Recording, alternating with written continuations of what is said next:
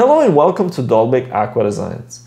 In today's video, I will be sharing with you my very disappointing experience with Grapevine wood. So you might be surprised to hear that I don't really like this deadwood, especially since I've told multiple times that I really like this aquarium and this aquascape. And this is true, I really enjoy this aquascape. However, and even though the deadwood has a nice layout in this aquarium, in itself, I really don't enjoy this type of wood. And I have many reasons for this. When I initially bought these pieces of deadwood, I was really drawn to this particular type of deadwood because it had nice colors and nice textures. The pieces of wood had some cool patches of brown and light colors, which made them really interesting to look at.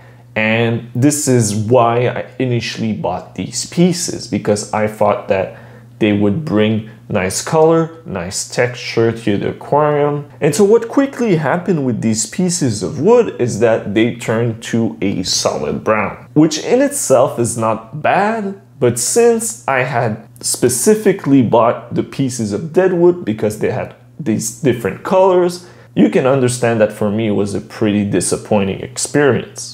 Another thing also with the Grapevine deadwood is that it is really lightweight. And so when I was initially building this aquascape, it was super hard to have these pieces stay in place and get waterlogged.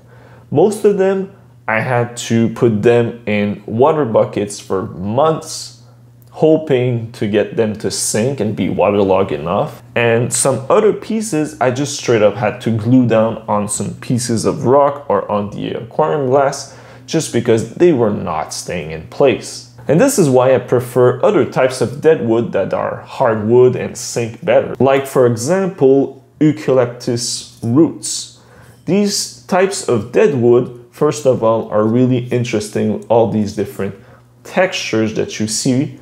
But they're also a piece of dead wood that is quite heavy and dense. And usually they'll take maybe a week or two to get fully waterlogged, but then they will sink and stay in the aquarium, which is not something that was the case with this Grapevine deadwood. And lastly, there was another thing that was quite impressive, and it was the biofilm that initially develops on these types of wood. So I read online, and actually these types of deadwood, they're known to contain high levels of sugar, and so when you put them in your aquarium, you'll get these fungal and bacterial blooms.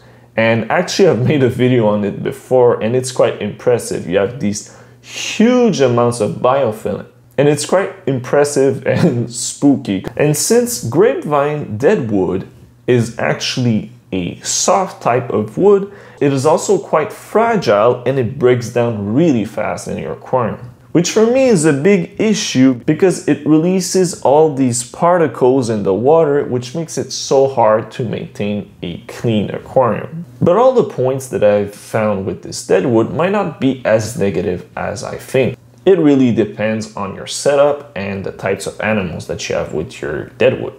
For example, this might be interesting if you have an aquarium full of shrimp, because the shrimp could feed off the pieces of biofilm that grows on that deadwood and also could sort through the mulm that is released. And so overall, that's my experience with this type of deadwood. And so I hope that my experience will help you out when you're gonna be buying pieces of deadwood for your next aquarium or aquascape. If you found this video interesting, please consider dropping a like and a subscribe. If you're interested in the aquascape in the aquarium that's featured in this video, I've made a whole video on how I aquascape this aquarium, and I've linked it right here. And so that will be all for today, and I hope to see you in the next one.